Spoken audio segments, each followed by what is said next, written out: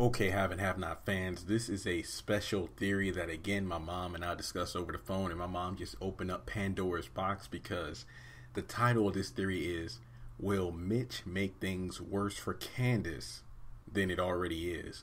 Will his, the fact that we just learned that he is brothers with the Malones, he called in to his brothers for a crooked cop to pull over Warlock because they're going to stash drugs and money in his car to get him arrested. My mom, again, just like the is Catherine dreaming, this theory just blew my mind. Okay, hear me out. Play by play, step one. So we have Mitch, again, calling his brothers to set up Warlock by stashing money and drugs in his car, and then they'll have a cop pull him over and arrest him because they'll find drugs and money in there.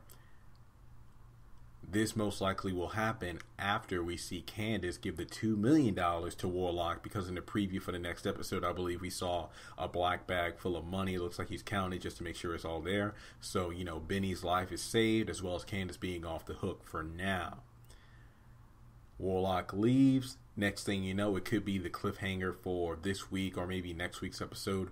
Warlock is pulled over by the cop that, the Malone brothers have set up, and he gets taken to jail. Moving on, we know that Jim is currently in jail. Who's to say that Warlock, after getting arrested, will be taken to the cell that's adjacent or the same cell as Jim Cryer? Then the two exchange words. Jim will be either frightened or a bit, well, look who it is. The fact that he finally has Warlock behind bars like he wanted, even though he's behind bars himself. I think that during that time, if it does play out as the theory just presented itself again, Candace gives Warlock the money, she thinks she's good, but then it turns out Mitch went behind her back to call in the Malones to get him set up to be arrested. Warlock might think that Candace set everything up. Like he got the money, but then the cops come find the drugs and everything, because he knows he didn't have drugs in the car. It was Mitch and his brothers that set him up. So if he gets taken to jail, he will be furious at Candace. And then the fact that him and Jim might be together in cells, they might start talking, and Warlock might find out that it wasn't $500,000, it wasn't $4 million, it was $7.4 million that she extorted from Jim, meaning that Warlock is going to find out she lied to him again, and he will be even more furious, thinking that she set him up to get arrested. So an unholy alliance might occur between Jim and Warlock, because my mom and I, ever since the episode, I believe it was like the first or second episode of season 3, where Jim is trying to convince Warlock when Candace sashays her ass down there, let me out of here, and put her in the chair. It's like, I'll pay you double whatever she's paying.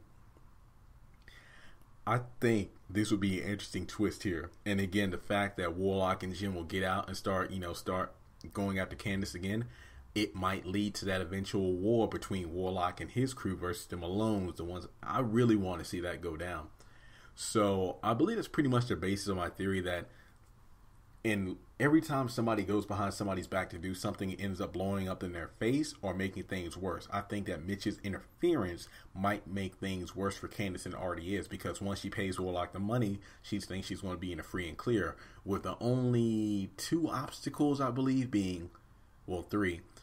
Quincy's body in the backyard. She has to get the evidence from Pearl away, the fact she has pictures and video. Let's see here. Veronica. Well, that goes, number 1, the Quincy body thing goes back to Veronica knowing about the murder. And number 3, the unseen one, being that she signed that contract with the bank where she doesn't have the money in like 2 weeks. They're going to foreclose on everything. So, do you think that Warlock and Jim will join forces if he does get arrested and gets put in jail beside Jim and they start talking?